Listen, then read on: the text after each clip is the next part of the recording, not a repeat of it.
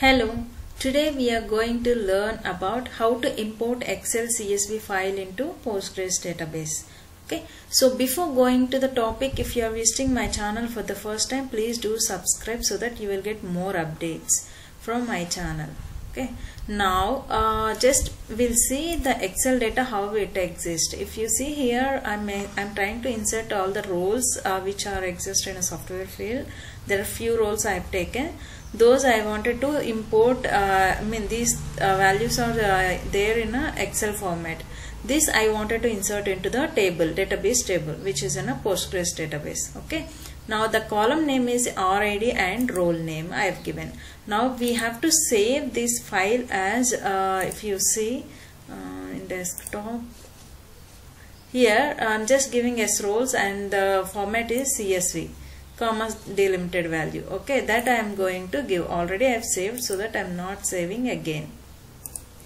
Okay, now the file is ready. If you see, just open the database. Now we don't have any roles table, so I am trying to create a new table. Okay, you can insert in the existing table or new table as well. Okay, I am just giving S roles the table name.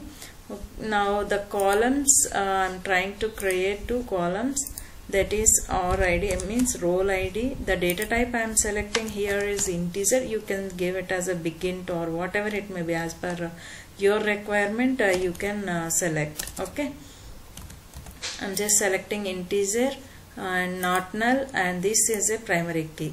So and I'm trying to create another column called role name. What is the role name? Okay, role underscore name I have given, and the data type I am giving here, it's a character varying.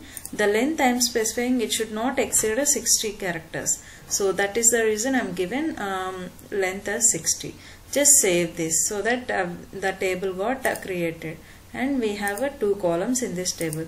Now let's execute this table. Select star from S roles.